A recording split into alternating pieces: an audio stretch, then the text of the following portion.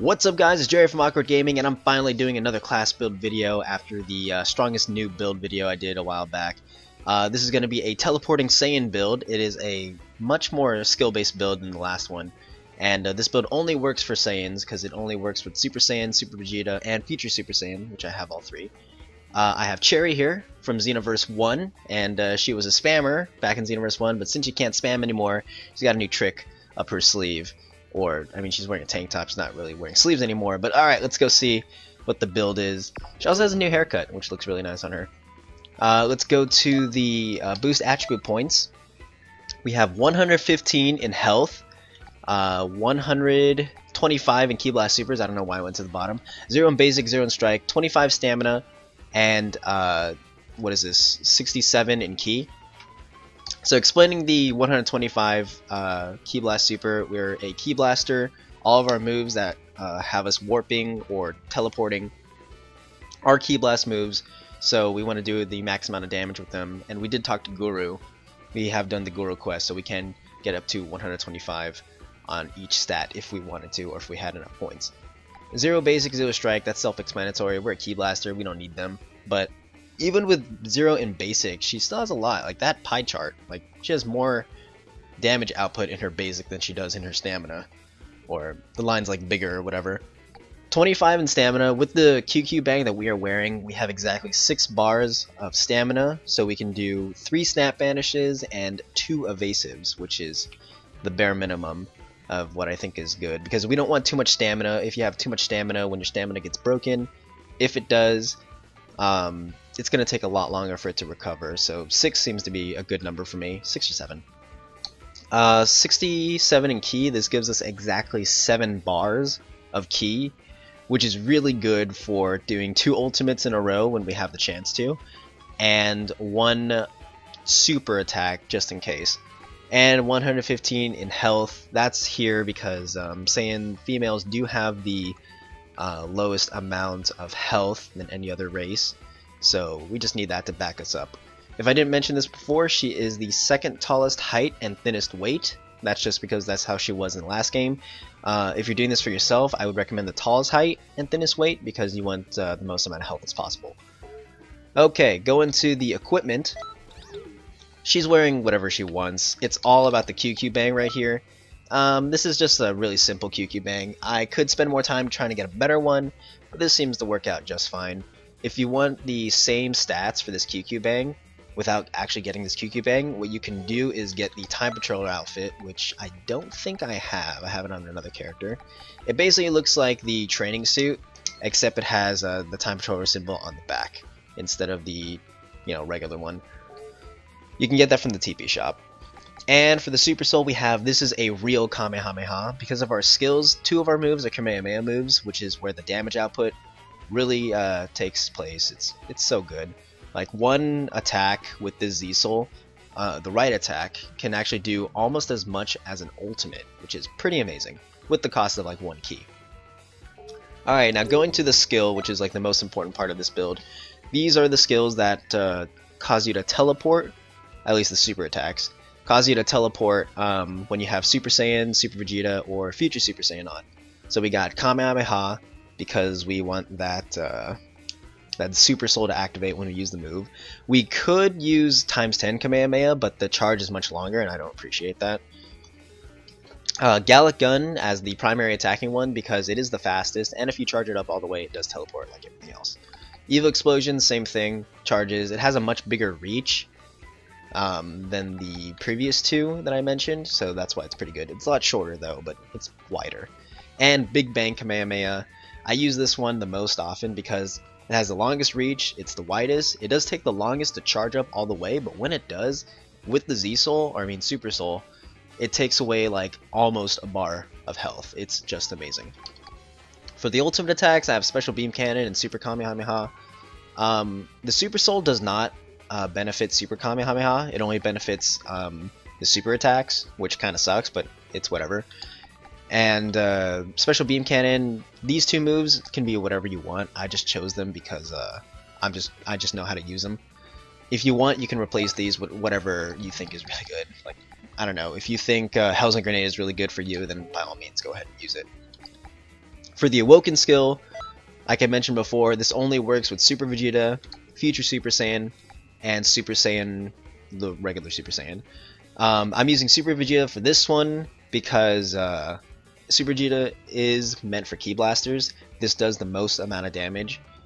Future Super Saiyan is like if you want to scale by how much damage output you get for each transformation, Super Vegeta gives you the most for Ki Blast Supers, followed by Potential Unleash. That does not work with this build. Then Super Saiyan, and I think Future Super Saiyan is like right next to each other. I haven't tested those out yet. And for the evasive skill, we have Angry Shout. This can be also whatever you want. I just chose this one because if I ever need that bar of ki, it's there just in case. Alright, so that is the build. We are gonna go get our friend Ryan from Ryguy Gaming to show off how it works. So see you guys when we're there. Yeah, just gonna run into everything. Alright guys, we got Ryguy here from Ryguy Gaming, and he's gonna help show off how the build actually works. I'm gonna throw a couple of tips and tricks as we play. And I mean, this build does have a couple weaknesses. Like, you do have to charge up all the moves in order for you to teleport, and sometimes they don't even teleport you if they're in like within a certain like vicinity, which I've noticed happen a couple times, which kind of sucks. Also, you are able to like get some of these moves to hit more often if you do a stamina break, but if you do a stamina break, you might as well do what's it called, the ultimates. Let's see. So yeah, I don't have the Z Soul like Ryan does, but if I did, I'd probably go Super Vegeta right away. But then that would make some of the attacks a little weaker, which it actually decreases. I mean, strength? No. Well, actually, yes, because like Big Bang Kamehameha won't have the Super Soul backing it up. Okay, gotcha. All right, let's transform. There you go. And all we gotta do is get him into a little combo, knock away, and then use Big Bang Kamehameha. Damn! He fell right into it. But yeah, as you see, it did like almost a bar of damage to him. And let's hit him with the Evo Explosion. And that was a super? That was a super, yeah. Damn. It's because the Super Soul helps it out. And then, you know, Evo Explosion also teleports you. Other moves that I think this might work for, definitely times 10 Kamehameha. It's pretty much any move that requires like a charge. I'm not sure if there are any other moves that do that. But I think it relies heavily on stam breaks or like knocking your opponent down on a chain. It's knocking them down, yes. If you stamina break, then you might as well like use an ultimate. So we got Future Super Saiyan here, which this build does work for. So depending on your playstyle, if you want to do more damage, you know, Super Vegeta. If you want to do more damage like basic attack, I'd use Super Saiyan, like the different levels of Super Saiyan. And, you know, Future Super Saiyan, which is basically Super Saiyan 1, kind of. Oh geez, you started moving before like I could. That happens sometimes. Xenoverse 2. Oh geez. Oh dang. I don't have enough to do the move.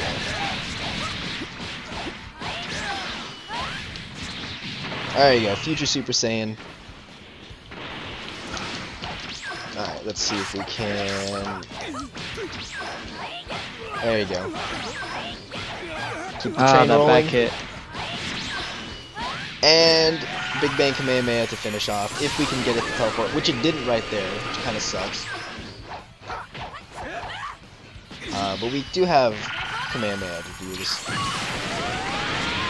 Oh, you transformed.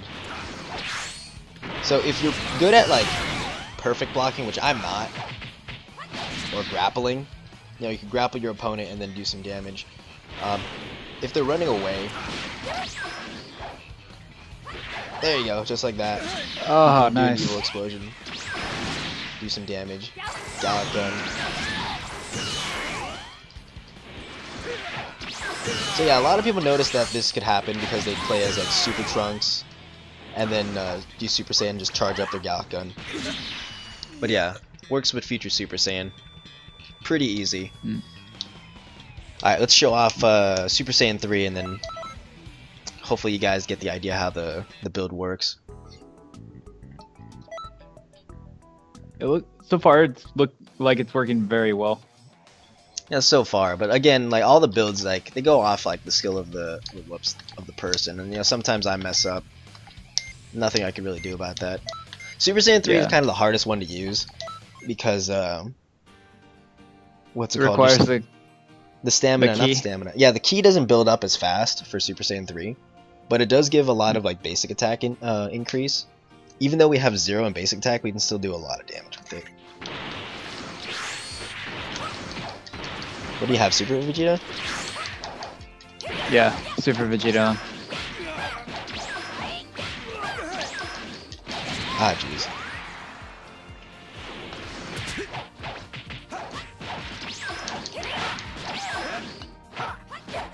Ah, couldn't get the perfect block off.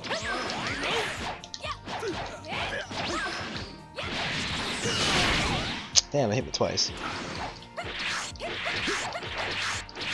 Alright, we got enough to transform. There you go. Super Saiyan 3 females with that long hair.